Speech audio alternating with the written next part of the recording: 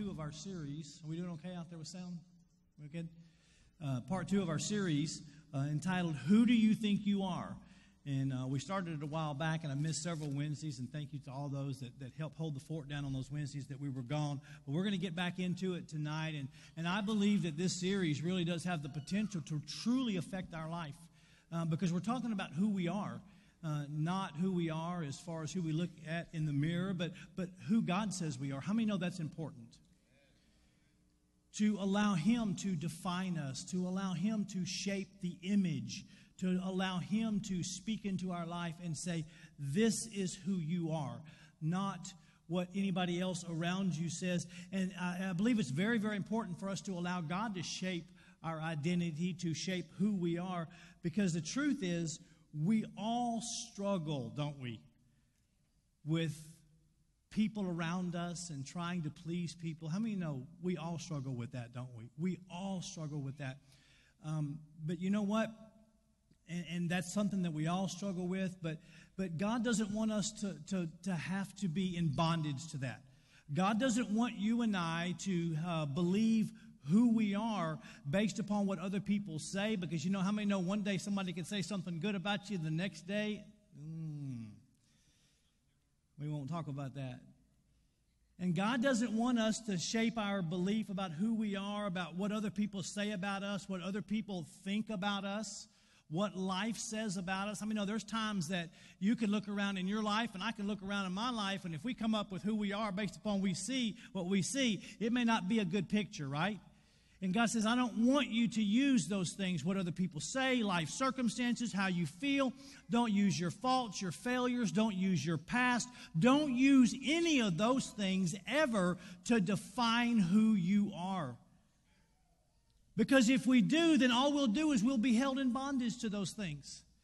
God says, I want you to allow me to define who you are. And we're all vulnerable to the thoughts, the opinions, the ideas of people around us.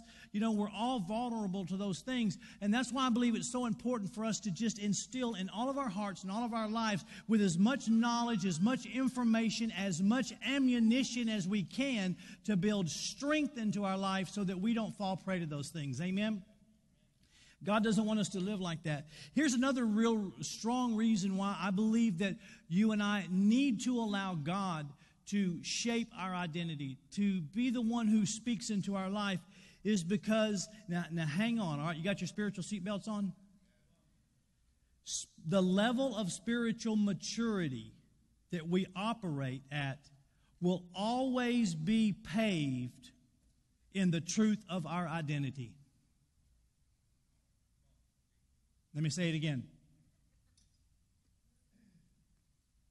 The level of our spiritual maturity that we operate in will always be paved with the truth of who we are, what our identity is. Our success in life, our spiritual maturity, the level that we operate spiritually as far as being mature or immature, wherever we are spiritually, will always be directly connected to who we believe we are. You know why we get offended when people look at us wrong? Hello. Why we get hurt when people say things to us that we don't like? I'll just let you figure that one out. And we all fall prey to that, don't we? God says, I want to build some strength into you. I want to empower you. And our spiritual maturity will grow as we allow our identity to be shaped by Christ. As we allow God to be the one that says, here you are. This is who you are. I'm the one that designed you. As I was preparing and kind of wrapping up these thoughts today, God spoke this to me. You can never live any more successfully than our identity will allow us to. Let me say that to you again. You can never live any more successfully than your identity will allow you to. Proverbs 23 verse 7 says this, for as a man thinketh in his heart, so is he. So you know that what that scripture says to us is that if I believe that I'm worthless, if I believe that I'm insecure, that I amount to nothing, that life has no meaning, that I'm a failure, then everything about my life will be lived at that level. We will make decisions based upon that level. We will just, everything about our life flows from our identity. How many know what I'm talking about tonight? And you know, the truth is that God spends our entire life trying to get us to believe that we are who He says we are, that we can do what He says we can do, that we have what He says we have. And our identity in Christ, let me say this on the flip side, our identity in Christ is not denying our weaknesses. It is empowering us to deal with them. To say that I am this in Christ, and we're going to talk about one of these traits tonight. There's actually about 29 different traits in the New Testament that God uses to define us. But it's not to deny our weaknesses. It is to empower us to overcome them. Because, see, we do live in two worlds, don't we? We live in the world, the natural world, where we're in contact with all of our faults and all of our failures. I mean, we can't get away from that, right? But we also live in the kingdom of God, where God says has truth about us. And we need to live and operate from this standpoint, what God says for us, and deal with everything over there. Does that make sense to you? So we need to allow God to shape our identity, to help us to overcome our weaknesses and be empowered in His strength. Now, we said to you the last time that when we begin to talk about who we are in Christ and our first identity, we said that God says that you're a new creation. Now, that's key, isn't it? How many know you're a new creation? Now, you know, that's one of those things that in Christianity, we say it so many times, we hear it so many times that it can just become a cliche. It can just become, yeah, I'm a new creation. But you know what? When you say you're a new creation, you are speaking volumes about who you are. I mean, you're speaking magnitudes of volumes. The very moment that you gave your life to Christ, and I gave my life to Christ, the very moment that we were saved, we became a new creation. Now, your appearance may not have changed. If you were bald before you got saved, you're still bald. If you had a big belly when you got saved, you still got a big belly. I don't know where that came from, but your surroundings didn't change. A lot of things about your life didn't change immediately, but one thing that did change was your identity. You became a new creation in Christ. And it's very important. The reason why we started off there is because everything else, for as long as we talk about this, is going to be something that comes out of that new creation. It is going to be identity trait that we pull from the fact that God made you and I a new creation. We read last time that because we're a new creation, old things have passed away and all things have become new. Everybody say all. All things have become new. And the rest of our life is to be defined by what God says that new creation is. So 2 Corinthians chapter 5, we're gonna talk about another identity trait that God says this is who you are. From heaven's perspective, when I look at you, this is your identity. This is who you are. This is the way I want you to live. This is what I want you to operate from. 2 Corinthians chapter 5, Paul begins to define what this new creation is all about. Some of this is familiar with us, but it's a part of the foundation that we need to lay as we move through this over the next month or so. 2 Corinthians chapter 5, verse 21 says this, "For He made Him who knew no sin to be sin for you, that you might become the righteousness of God in Him." If you're a new creation, how many new creations in here? You've been born again.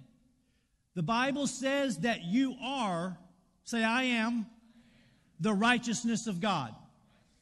Say, I am the righteousness of God. That's who you are. Now, that's a mouthful, too. Because I tell you, that's everything about what Christianity is all about. It's what, to be the righteousness of God is what every other religion in this world is striving for. To be in right standing with God. You're the righteousness of God. I'm the righteousness of God. And we can declare that we're the righteousness of God. I tell you what, you find yourself getting a little depressed, you find yourself getting a little down, a little fearful, a little worried, and you just step up and begin to walk around and talk about the fact that you're the righteousness of God in Christ.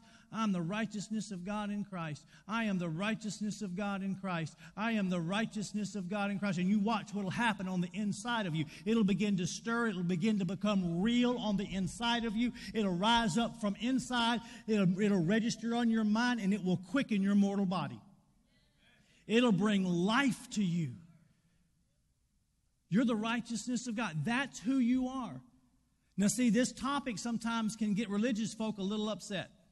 Like, how can you call yourself the righteousness of God? Don't you know you're a sinner? Well, I got news for you. We're not sinners. Hello? Sin being a sinner may define some of our actions, but that's not who you are. You're the righteousness of God. I'm the righteousness of God. What does that mean? It means I'm in right standing with God. It means you're in right standing with God. You've been reconciled. You've been brought close. That's who you are. And you know, the thing about why it's so important for us to grasp the fact that we're the righteousness of God is because the devil has you and I working overtime if we don't grab a hold of this truth, trying to be the righteousness of God. Trying to do things to impress God. Trying to be the righteousness of God. Trying to act right. How many know what I'm talking about? Trying to be righteous. But the thing that we need to understand is righteousness is not an action. I mean, have you ever heard that righteousness is an action? It's not an action. Righteousness is a position. Righteousness is a position that you and I have because of the identity that God has given to us. That identity, what is that position? I'm in right standing with God. You're in right standing with God. That's who you are. And it's very important for us to grasp a hold of this truth because we'll spend our entire Christian life trying to earn that position with God, trying to earn that right standing with God, trying to please God. Lord, I prayed an hour today. Are you happy with me now? Lord, I went to church on Sunday morning. Are you happy with me now? Lord, I paid my tithes. Are you happy with me now? Lord, I did this. Are you happy with me now? Trying to earn that right standing with God. And God says to us, being the righteousness of God has got nothing to do with how you act. It has to do with who you are. Now, the key is to allow who you are to affect how you act so that you can produce the fruits of righteousness. Everybody say this with me again. I am the righteousness of God. And sometimes religious people get a little upset and say, how can you call yourself the righteousness of God? As if it was our idea. As if we're making it up. But what we need to realize is the fact that we're the righteousness of God, it's not our idea. We didn't come up with it. It's not our plan. It's not our design. It's all God's idea. It's all God's doing. All we did was step into it. He opened the door through Christ and said, come on in. I made him who knew no sin to be sin for you that you might become the righteousness of God. And that becoming is not a process. Once you step into Christ through the new birth, you have become, you have arrived.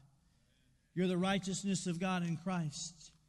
And because it was God's plan, it was because it was a part of his plan for our life, he had a very specific reason for it. He had a very specific reason for making us the righteousness of God. And he also had a very specific plan for making us the righteousness of God. Man, it's just awesome that God took care of it all. There's this truth that sometimes when you try to explain it, it's hard to explain. But there's power in it. And that is, God doesn't expect you and I to do anything except let Christ live through us. I want you to think about that for just a second. See, that's Christianity at its purest form. It's what Paul said when he said, it's no longer I who live, but it is Christ who lives in me. And the life that I now live in the flesh, I live by faith in the Son of God who loved me and gave himself for me. That I'm free. I'm the righteousness of God in Christ. That's who I am. It's no longer about me performing. It's no longer about me trying to be good. It's no longer with me trying to live up to some certain level. It has to do with me just allowing the fact that I am who God says I am and allowing that to absorb into my life, to change my thought process and realize I just need to relax in Christ. I just need to rest in Christ. And in that resting, I will find power to live. And it will no longer be I who live, but it'll be Christ who lives in me. Why? Because it's no longer Rusty. It's no longer you. It's Christ and his righteousness. Does that make sense to you? And sometimes you have to get really quiet and really still and lay your thoughts and the way we live and the hustle and bustle of life. Lay all that down and just stop. And if you'll stop and pause and be quiet, you'll hear God say that in your heart. Just rest. Just rest. Just let me be your shepherd. Because you're the righteousness of God. Understand that you're the righteousness of God, that that's who you are, that that's who I am, is what empowers us to do that. If we don't understand that, then we're going to be working hard and wearing ourselves out and trying to put the square peg into the round hole in our Christian life. Trying to live for God when God says, you can't live for me. You just need to relax in who I say you are and allow me to live through you. It brings such strength to us. See, when we understand this right standing with God and what he's done for us in this new creation, it's amazing. It will overwhelm you. And I tell you, it will overwhelm us and it will amaze us because it makes Christianity so simple. Man, that's one of the things that Paul says to Timothy. He said, I fear that Satan has made Christianity, I'm paraphrasing, made Christianity complex. He's taken the simplicity out of it and through deception, the way he did Adam and Eve in the garden.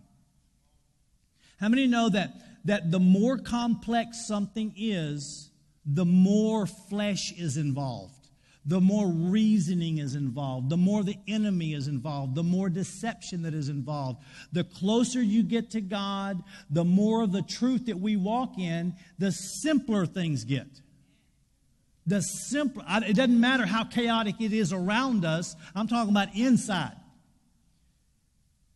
It brings peace to us and it brings a security to us. I was just kind of flipping through the page, the internet pages on the internet site, and I saw that today that a guy, PayPal. How many know what PayPal is? How many saw that?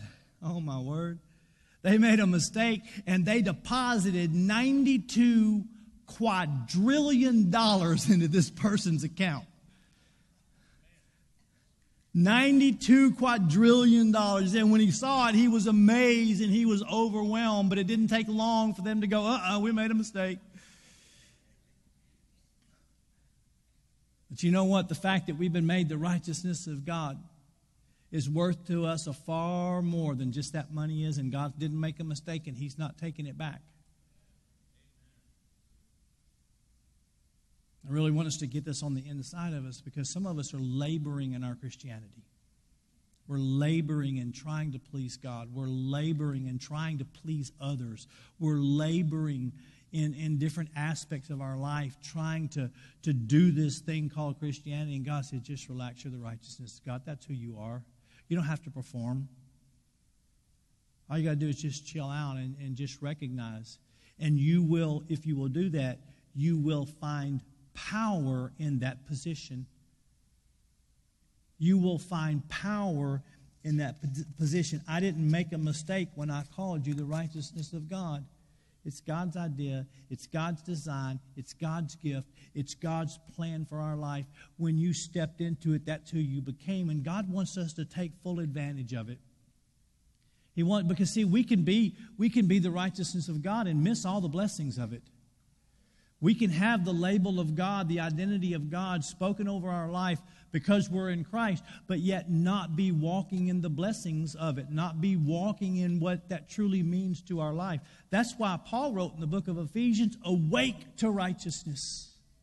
Awake to righteousness. Don't be asleep to it. Awaken yourself to it. Why are we talking about this? I'm going to go back to what I said a while ago. Because we can never live any more successfully than our identity will allow us to.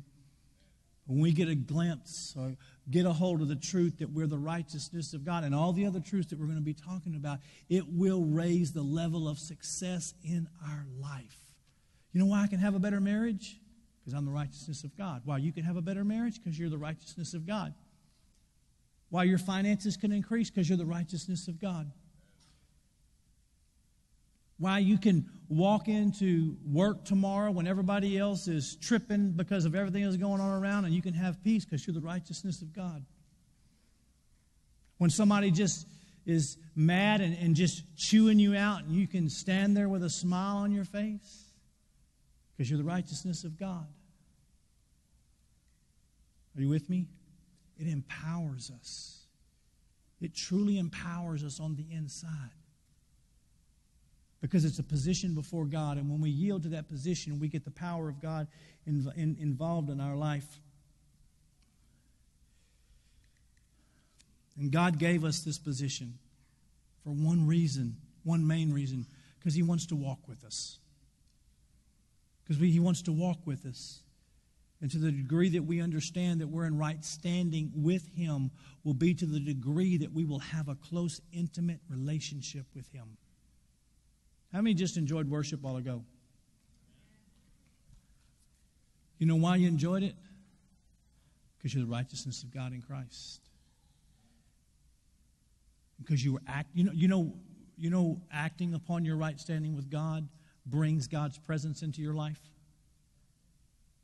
In fact, Isaiah 32, we're not going to get there tonight, so I'm going to go ahead and share this with you. Isaiah 32 says that the effects of righteousness are the works of righteousness will be quietness, peace, and confidence for my people. That's the effects of righteousness. So whenever you and I understand that we're in right standing with God, I have this right relationship with God. It's not based upon my works, my energy, my effort. It's just based upon He's the one that says it.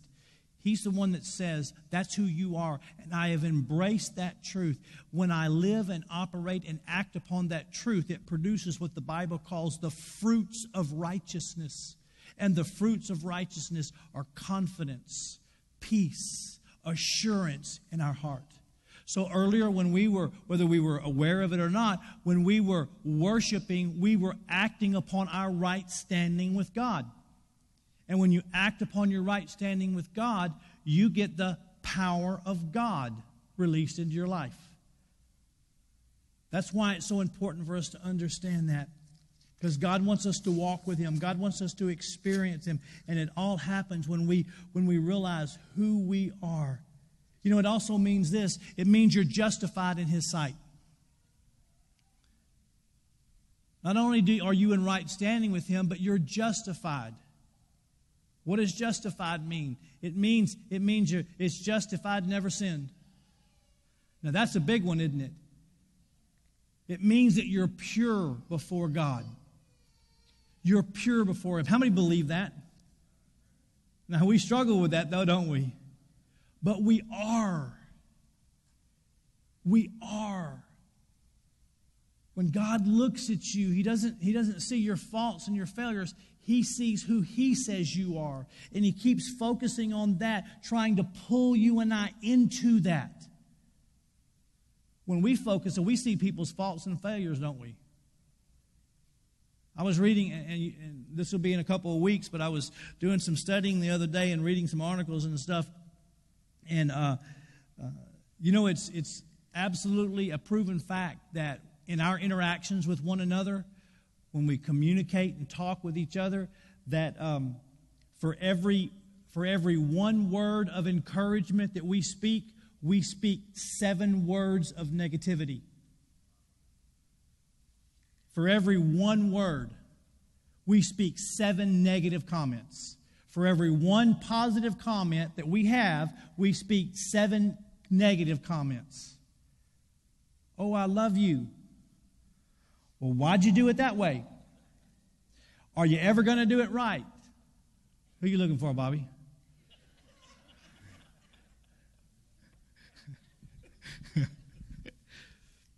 We all do that. But you know, when it comes to God, He's not like that. He's not speaking one word of encouragement and 7 negative words against us. Everything He is speaking is directly into who He says, trying to pull us into that. Now, this being justified, it took God a lot to offer this, to put this package together. So I want to go with me real quick to 1 John chapter 1, and I'm going to give you 3 things that God did out of His own heart to make sure that we could become the righteousness of God. Now, this scripture that we're reading, it's mainly written to believers. I like to call it the maintenance scripture for believers when we mess up. But the principle here is the same for those coming out of the old life into the new life. 3 things that God did that apply to us that make us the righteousness of God. And we need to understand these because the more knowledge, the more understanding we have, the clearer these truths become. Here's what John writes in 1 John chapter 1, verse 8 and 9. He says, "If you say then you have no sin, we deceive ourselves and the truth is not in us. But if we confess our sins, He is faithful and just to forgive us our sins and to cleanse us from all unrighteousness." Now, God, in the context that we're talking about, the fact that we are the righteousness of God, that gives us the ability to identify with that. God did 3 things for you and I so that we could become this person. The first thing that He says, we see here, John says, you are forgiven. How many feel forgiven? How many always feel forgiven? We don't always feel forgiven, do we? Sometimes we battle with it, especially when we make mistakes. But you know what? God says that in this identity of the righteousness of God in Christ, you are forgiven. So if I believe that anytime I mess up because I'm forgiven, I need to get forgiveness. I don't have to worry about it. It's already there. I'm forgiven. You're forgiven in this identity. In righteous standing with God, you are forgiven. And what forgiveness means is that God has released us from the punishment that our sin rightfully deserves. Man, isn't that something that'll just take your breath away? How many are glad you're not being punished for all your mistakes? God's not dropping all of heaven on our heads because we've blown it, because we've made mistakes. Why? Because we're forgiven. So God's not holding anything against us. Now see, religion really messes all this up, but Christianity makes it really, really simple. And that is, you're forgiven even before you make mistakes. It's out there for us. And if you miss it, if you make mistakes, then all you have to do is draw upon that forgiveness. God says you are forgiven. I have released you from the penalty of punishment that rightfully belongs to you because you've broken my laws, because you've disobeyed me. And if you will walk in the righteousness of God, you will experience the forgiveness that belongs to you. He says you are forgiven. And He shows us here in 1 John chapter 2, verse 12, how important this forgiveness is to God when it comes to our life. He says, 1 John chapter 2, verse 12, "I write to you, little children, because your sins are forgiven you for His name's sake." God said, I did it so much because I love you, and for my name's sake, because that's who I am. I can't help myself. I forgive you for my name's sake. Because I want to forgive you. Because I want you to be forgiven. Because I want you to have a new identity. I want you to be a new creation. I want you to be the righteousness of God. So I offer this plan of forgiveness, and if you receive it, you can walk in it. Now, where did this forgiveness take place at? The cross. We know that. The fact that Christ hung on the cross signified to all the world that God offers forgiveness to all who want it. Now, the next thing that we see here, maybe you've never seen it kind of broken down this way before, but just the forgiveness is not enough. You need more than forgiveness. Forgiveness is a part of the plan. The next thing that we see in verse 9, he says he forgives our sins and cleanses us. Forgiveness and cleansing are two different things. So not only are you forgiven, so you were forgiven at the cross, but there's also a cleansing that needs to take place.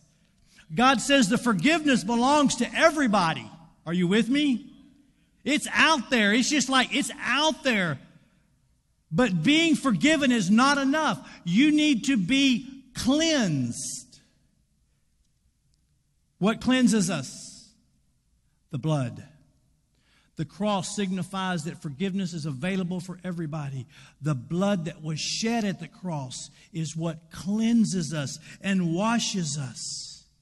Forgiveness releases us from the wrath and the punishment of God. But the blood is what cleanses us. And how many know when the blood cleanses us, it doesn't leave any sin residue? I mean none. Everybody say none. So how many have been cleansed? That means there should be no sin residue at all in your life. And listen, any sin residue that we have in our life, you know what it's the result of? Stepping out of your identity. Stepping out of the identity of Christ. Stepping away from the fact that I'm a new creation. Stepping out of the fact that I'm the righteousness of God. Are you following me? That's why I've said to you before, and I know it's a little strong, but we don't have a sin problem in Christianity. What we have is a lack of identifying who Christ says to us and allowing that to empower us to live out. You do that, you deal with a sin problem. The sin residue in our life is because we've stepped out of the new creation and gone our own way. The sin residue in our life is because we've stepped out of being the righteousness of God and gone our own way. But God says, the blood cleanses you. The blood washes you. The blood sets you free. And when it does, there's no sin residue left at all.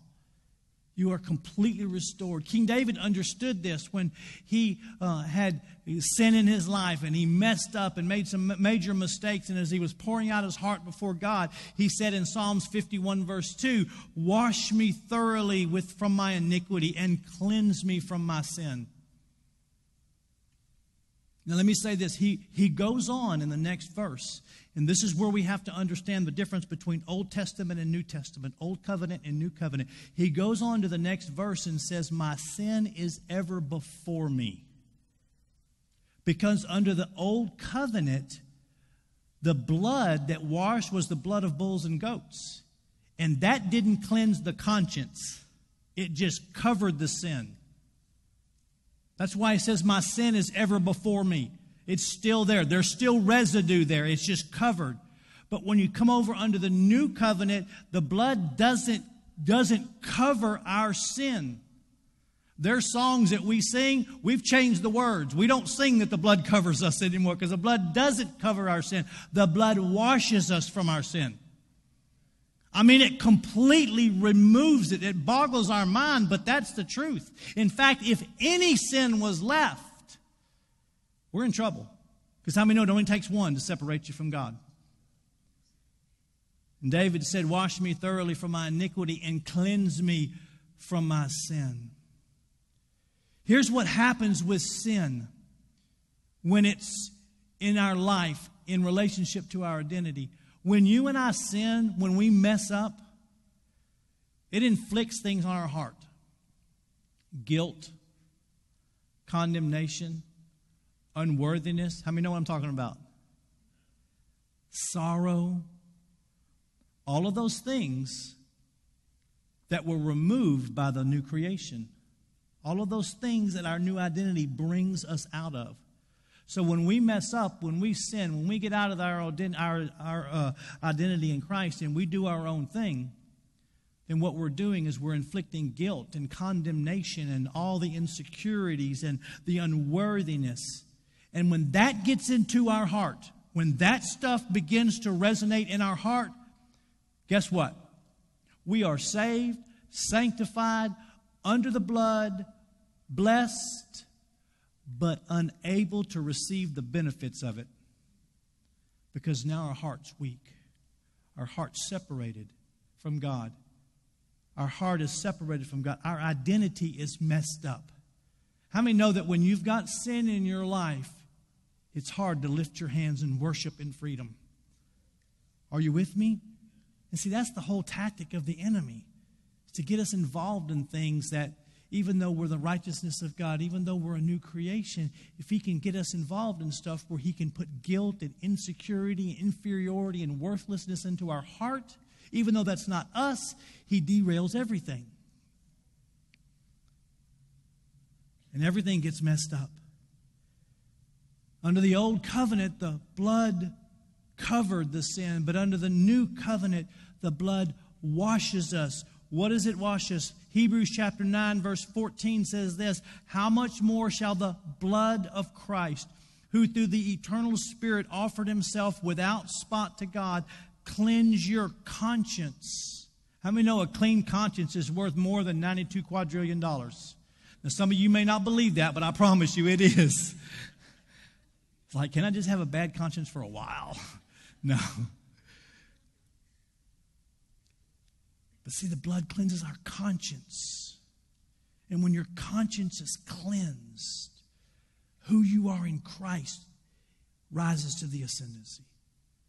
And you can walk in the confidence of being the righteousness of God. So the cross symbolized the forgiveness that God was offering to the world. The blood cleanses us from everything that we haven't been involved in and washes us from all sin.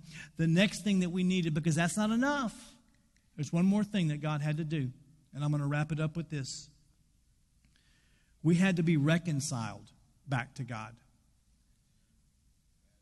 And what that means is this. Let me just read Colossians chapter 2, verse 13 and 14. It says, "And you, being dead in your trespasses and the uncircumcision of your flesh, he has made alive together with him, having forgiven you all trespasses, and wiped out the handwriting of requirements that was against us, which was contrary to us, and having taken them out of the way, having nailed it to the cross."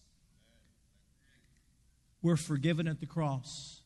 We're washed with the blood. We are reconciled to God through the death of Jesus.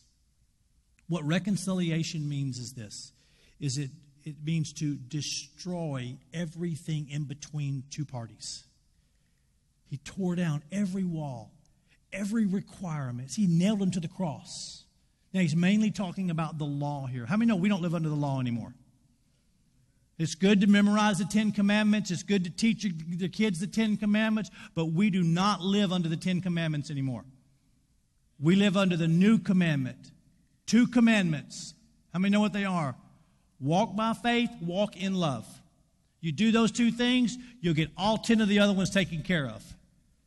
We don't live under the 10 Commandments. If we're still living under the 10 Commandments, we're going to fall short. So we were reconciled to God through the death. Every barrier, every wall, everything that separated us from God has been removed through his death. Romans chapter 5, verse 10. "For if then we were enemies, we were reconciled to God through the death of his Son. Much more, having been reconciled, we shall be saved by his life."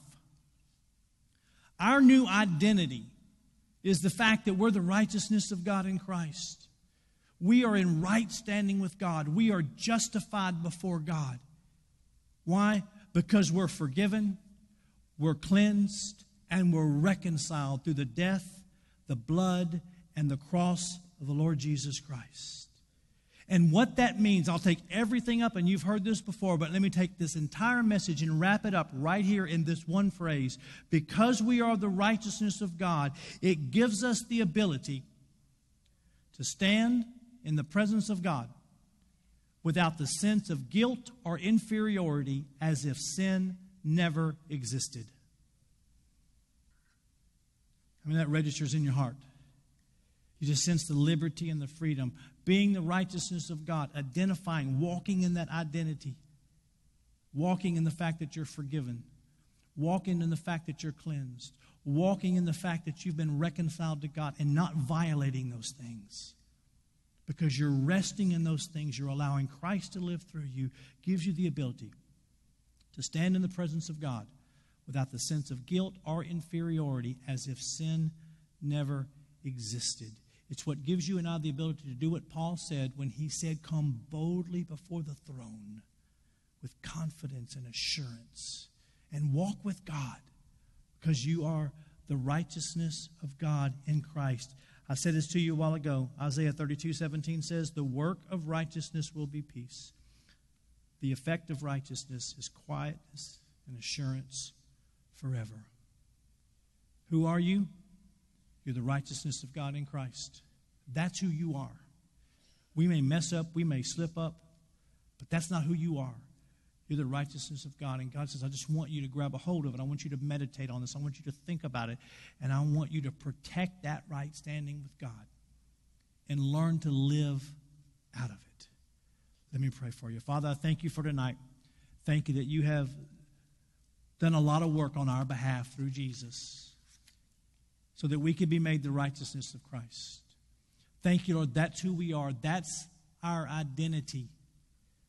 We no longer live in our unrighteousness. We live in your righteousness through faith in Christ. Father, I just pray that you would just help us all to understand this truth greater and greater as the days and the weeks, Father, move forward in our life. Help us to walk and protect that right standing with you, and don't to do things that violate it, that give the enemy the ability to hinder the blessings that go with it, Lord. But if we do, help us to get right back on, to repent, to get things square with you, Father, so that we can move forward. And Father, I speak blessing over every person here, over every family and every area of their life, in Jesus' name. And everybody said, amen. Can you give the Lord a hand clap tonight? Thank you, guys. We love you. We'll see you back here Sunday morning at 10:30. God bless you.